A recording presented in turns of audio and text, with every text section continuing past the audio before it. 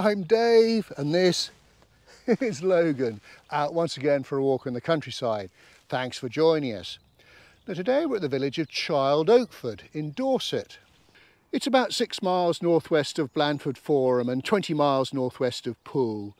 And we're going to be walking a roughly 5-mile circular route, taking in the village, then going up, and I mean up, the iconic Hambledon Hill with its hill fort on top, and then back down over the River Stour and along the North Dorset Trailway to end up at the old Shillingston Railway Station. Now I'm filming in the middle of May.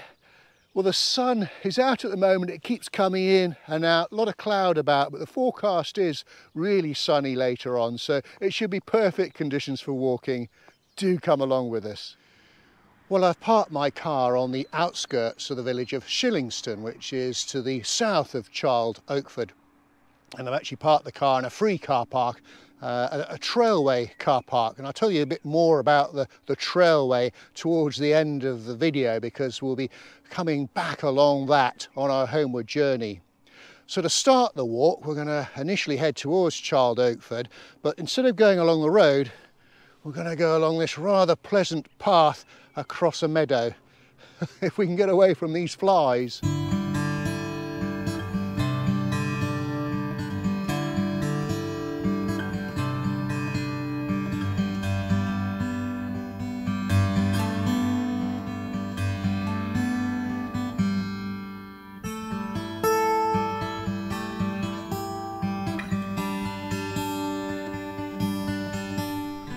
Well, there's a nice little stretch of enclosed path along here. A good place for some Whippet zoomies.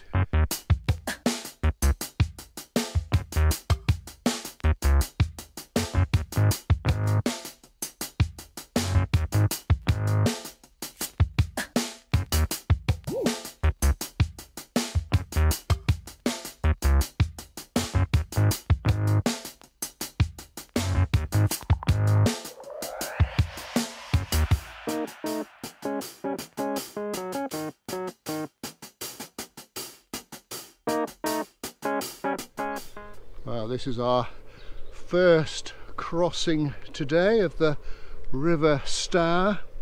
It's 61 miles long and its source is at Stour Head in Wiltshire, and it flows out to sea at Christchurch. We're actually on the Stour Valley Way, which is a 64-mile long distance path that basically follows the river. Well, we've just been escorted through the field by this lot. They were okay, they kept a few yards back, and of course Logan is on a lead. Right, we're now heading into Child Okeford. Now it gets its name from, well, the CILD bit is Old English for noble born son, and then the AC in the Ford bit is was sort of Old English for oak tree ford. And one of its most famous residents was Harry Corbett, and older viewers might remember him from the days of Sooty and Sweep, and apparently he lived in the village until he died in 1989. Well, we're just coming into the village, and I think this is Child Okeford House. I'm not 100% sure, and if it is, it's 18th century with 19th century additions, although parts date to the 17th century. I love the wisteria outside, and look at the lion's head up on the wall there, isn't that brilliant?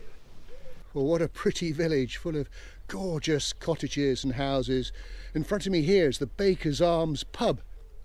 Now, there's been a pub on the site since at least 1754, when it was a beer house, and in 1790 it was known as the Bear Inn, and in 1813 recorded as White Bear, but in 1815 it was called the Lamb Inn, and finally it changed its name to the Baker's Arms in 1821. Now the current sign here, which is quite rusty, has been there since the 1930s and 1940s, and it's the coat of arms of Baker of Ranston, with its motto Finis Coronet Opus, which means the end crowns the work. Well, some sources state it's named after Lady Baker, a local landowner. Certainly a Peter William Baker bought the Ranston estate nearby in 1781. Now there is another pub up the road to the northwest called the Saxon Inn. It was originally a beer house and called the New Inn in 1861, and then changed its name to the Saxon Inn between 1955 and 1965. Now we're not going to be able to have a look at it just at the moment. Might be able to see it right at the end. I was reading that there are some new owners there and they've got a Whippet called Reggi. Well folks, purely for research purposes, let's pop into the Saxon Inn. Let's see if Reggi is there. Ah! Hi. No, I heard that I saw on the internet that there was a Whippet here called Reggi. Hey, look! You've got darker snout than our red. We're a little bit. Oh, another fawn. No, I know they're fawny, aren't they? This is Logan. Logan, it's lovely to meet you. This is Reggi. There we Hello. go. Absolutely, we all sniff together. Oh, bless. How exciting. How old's Reggi? He'll be 7 in September. Oh, He's 7, Logan. They're the same age, yeah. Gosh. There we go, We've just been for a lovely walk up to Hambledon Hill. Oh, wonderful. And this is the Church of St Nicholas. Now there was possibly a church on the site in Saxon times, and it's known that there was a church certainly built here in about 1250, 1270, but the old medieval church was knocked down in the 19th century and a virtually new one built in 1878. The tower, which dates from the late 15th century, early 16th century, was retained, and it consists of a nave, chancel, west tower, north and south aisles, south chapel and north chapel, and a vestry. Well, I would normally film inside, but there's some ladies in there that are busy preparing flowers and what have you for tomorrow's service. I don't want to disturb them, so I'll just show you some photographs instead.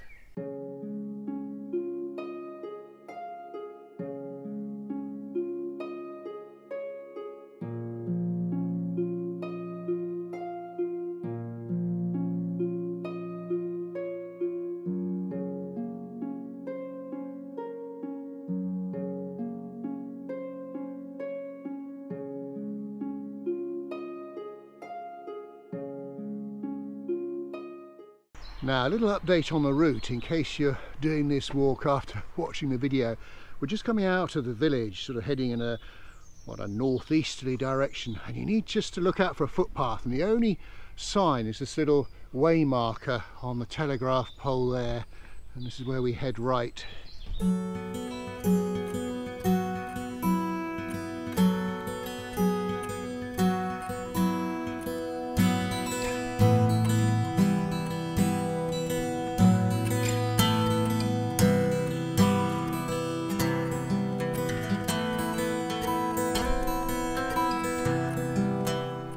Well, I tell you, when the sun does come out, it really is quite glorious.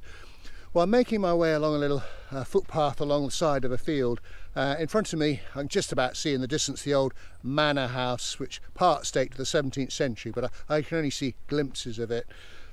Now, before we head up the hill, I'm going to make a little detour to the sort of northwest. I'm intrigued by something that I found on the internet.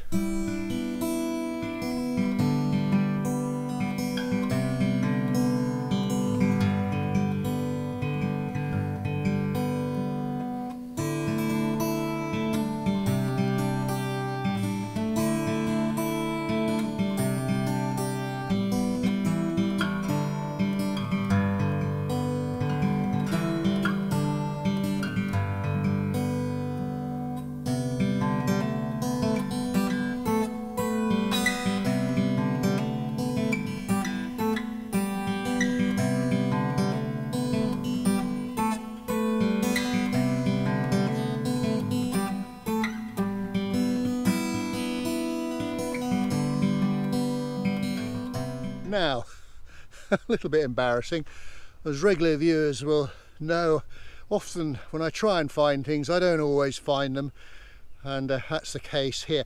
I've been trying to find something, well, it's a sort of circle, or should I say 2 stone circles of about 108 stones, and it's a sort of medicine wheel that was made in 2004.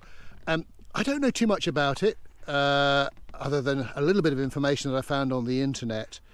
I think it's dedicated to spiritualists across the world, and there's an inner circle, which is the feminine one, and an outer circle, which is the masculine one. And the whole circle is to do with balancing and harmonising energy, invoking universal love and peace around the world. Which is all very well, except I can't find it. I think it's somewhere in those oilseed rape fields, but I'm not going to go looking because, well, I'm okay with oilseed rape, but I'm not sure about Logan. Sometimes it can affect dogs' eyes, so I don't really want to risk that. So, well, I've told you about it, and I'll see if I can find some pictures and put it up on screen. Let's carry on with our walk. We've now got the uphill section. Right, are we ready for this? Well, as I'm walking uphill, let me tell you a little bit about the hill itself. The earliest occupation up here was in Neolithic times, when a pair of causeway enclosures were dug at the top of the hill. There are two long barrows, one is 68 metres long, I believe, and the oldest remains here include a skeleton that was dated as far back as 2850 BC.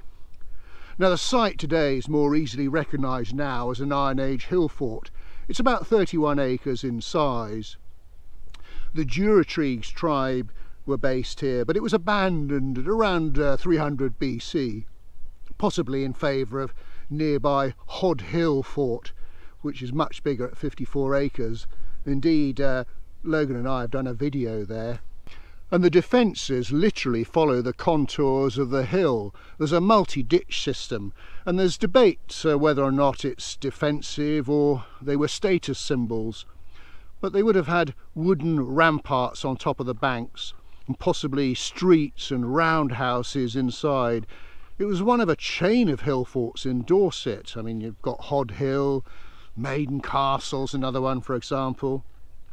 And later there was a Romano-British field system covering the hill, and an Anglo-Saxon cemetery was set on the parish boundary on the spur towards the southeast. It's now a nature reserve, and National Trust bought the hill fort in 2014. And there's quite a lot of, well, semi-recent history as well. In August 1645, during the English Civil War, the hill was the scene of a pitched battle between the Dorset clubmen and Oliver Cromwell's troops. The clubmen supported, well, neither the royalists or the parliamentarians. They were just fed up with the destruction that the war was causing on their livelihoods. And all they had was clubs and minimal arms. They were no match for the professional Roundhead troops, and they were easily defeated, even though they numbered between 3,000 or 4,000. And then later, General James Wolfe used the hill's steeper sides in 1756 to train his troops in attacking uphill. His army later surprised the French at the Battle of Quebec in Canada in 1759. When scaling the plains of Abraham under darkness, or I think they're also known as the Heights of Abraham, it proved to be a deciding moment in the conflict between France and Britain over the fate of New France, which was an area in North America colonised by the French. It basically influenced the later creation of Canada. Well, very much at the foot of the ascent now, and just by me here there's a handy little map. It shows you where we've been. So, well, we started off at the church, didn't we? And we've followed this footpath here, and then we went along here, and yeah, we got to there. Looking at my map, actually, those stone circles I think are there, and I was kind of there, and this was all oilseed rape, so I couldn't get through. Anyway, we're now here. So we're going to basically do a little exploration at the top of the hill.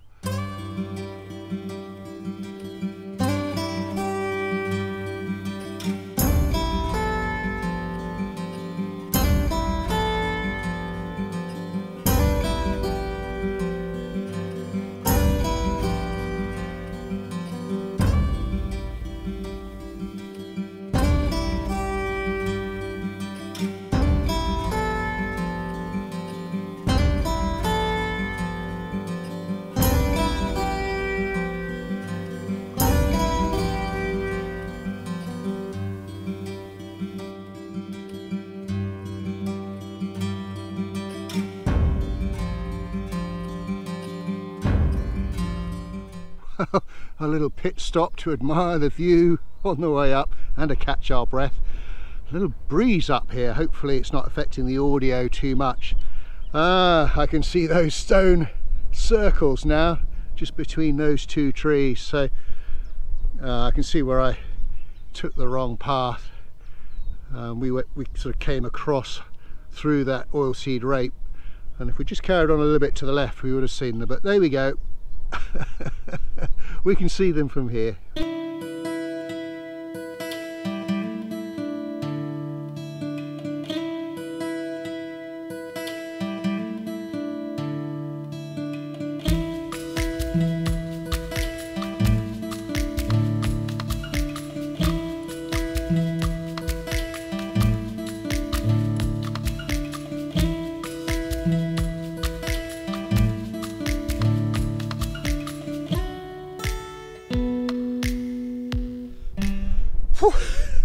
We've made it to the top, or should I say one of the summits. Looks like there's a little bit further to go, and well, the views from up here, they are quite stunning. Now it is quite windy here, so I'm just going to slowly pan the camera round, and hopefully you'll be able to get an idea of the views from up here. It is still quite hazy, but there's the village down below. Just make out the church tower, and then this is just panning round, and from here you really do get a feel of the sheer enormity of the hill and the beautiful shapes that those cuttings have made in the side there. And there are some cows on the top there, so I'm going to have to put Logan back on the lead for a little. Well, you just have to you keep stopping every 5 minutes just to take in these views. It's almost as someone's sort of scooped out from a bowl down below, and some quite lovely different colours on the trees with the leaves. And from up here you get a really good view of the manor house from up here. And there's right at the bottom, there was that field that we initially came along heading out of the village. But the views are, this really is your typical Dorset rolling landscape. And of course this time of year everything's so fresh and green. One of my favourite spring flowers, and so typical of Chalkland. Certainly in their element up here. So this is looking very much to the south, and the end of the hill fort you can see in the distance there, where it kind of has a sort of rounded edge to it. That's our next destination. Well, a really well preserved part of the ramparts and the ditch on the sort of northern side of the fort, and then just this bit here, this clearly must have been one of the entrances. You can see how easy it would have been to defend.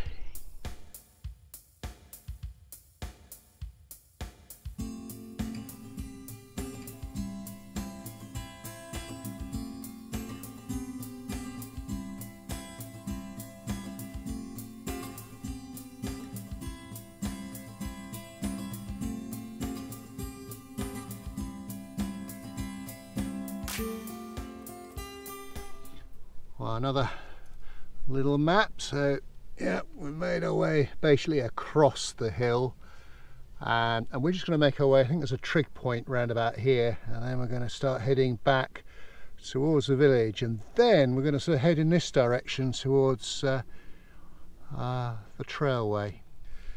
Well, just before we start heading down off Hambledon Hill, we've come across a trig point, and of course, as regular viewers will know, trig points have to be bagged in the customary manner.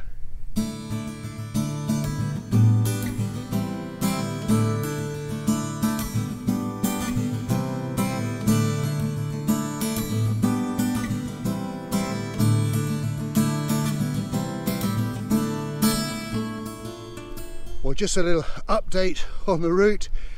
Just before we come back into Child Okeford, we're now heading towards Shillingston. So you can see Hambledon Hill in the background. Just come across this meadow. There's a chap here metal detecting, just been having a quick chat with him. He hasn't found anything yet.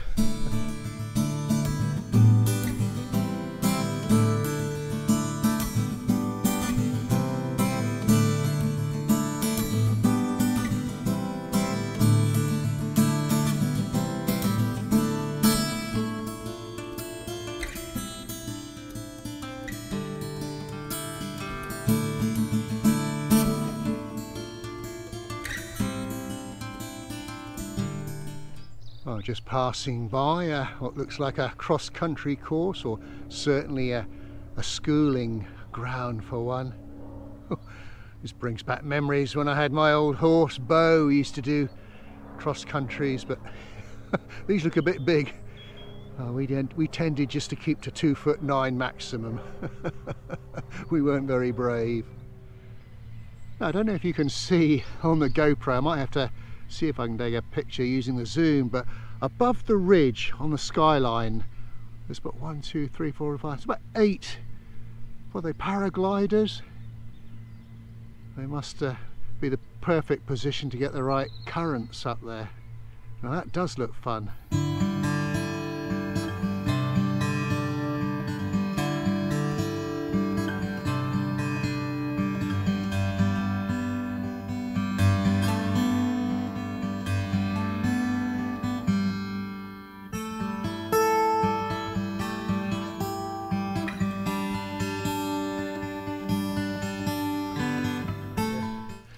A drink of water, just cool down a bit, just what the doctor ordered.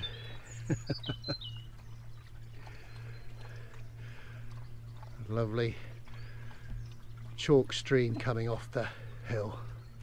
Well, another look back at Hambledon Hill. Incredible to think that we were on top of that not that long ago. And just crossing this I mentioned already, the fields looking very lush and green, and we're just about to cross over the River Stour again, looking quite, well, yeah, I'd say in full flow. Quite muddy. I mean, we've had a fair bit of rain, and it is a river that does flood, and I guess this is probably a floodplain as well, not 100% sure. Right, well, our next challenge after crossing the bridge is, well, the footpath heads in that direction, so we've got to get across some mud and then bypass those cows.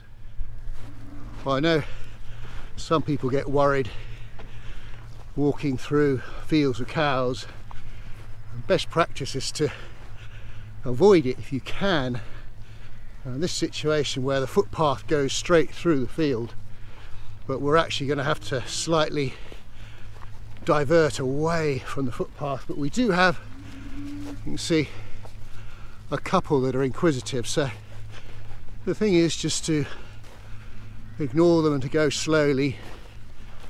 And Logan is on a lead, very tight lead by me, providing they're just being inquisitive. The main herd is over to my left, and a couple that are spotted us and are coming across, but we're not that far away from the fence now, and I think we're pretty much in the clear. They look, yeah, they do look young, but it's not a field full of cows with their very young, which is probably the most dangerous scenario. But there we go. The ones that were following us have given up and gone back to their mates, and we're on the other side of the field. Right, having crossed that field of cows, we're now very much on the homeward leg now. Pardon me. We're now on the old Trailway, which is remnants of an old railway line. And it's a section of the old Somerset and Dorset joint railway which linked Bristol and Bournemouth, built in the 1860s and closed in the 1960s. It extends for about 14 miles between Sturminster Newton and Spetsbury, and it's managed by the North Dorset Countryside Service. It's a very popular cycle route as well as a walking route these days. That's a nice touch. There's a little, looks like a hide that you can look through onto the river below, looking for wildlife. I wonder if they get otters this far down on the Stour, maybe. And this is Shillingston Railway Station. It was opened in 1863 and closed in 1966. Restoration started in 1997 and the North Dorset Railway Trust was formed to develop a living museum, and they're hoping to extend the track and offer passenger rides on a heritage railway in the future. But it was an important station as it was one of the passing places on the single line between Temple Combe and Blandford. And so you can come here, there's free entry, it's very much dog friendly, there's a little cafe. I think it's open Wednesdays, Saturdays and Sundays and bank holiday Mondays between 10 and 4. And so it's located very much to the north of the village. It looks as though there's some volunteers today. And just looking back over up to the hill, what a superb view you get from the station. Gosh, this is like going back in time. And just imagine what it would have been like all those years ago when this was a working station. It's lovely how it's all being restored. And here's the old station building. A lot of it's been repainted. Isn't that lovely? And there's the little cafe in there, and then you can have your cups of tea inside the carriages, I believe. A lovely place to come and have a cup of tea on a spring day. Well folks, we've come to the end of our walk. We hope you enjoyed it. If you did, please do give us a thumbs up and a like, and do leave a comment, and do check out our Facebook page, Dave's Countryside Walks. So from Shillingston Station, until we meet again, thanks for watching and cheerio. Right, now the beef pasty, you can have a little bit. What about that bit? Yes, I thought he might.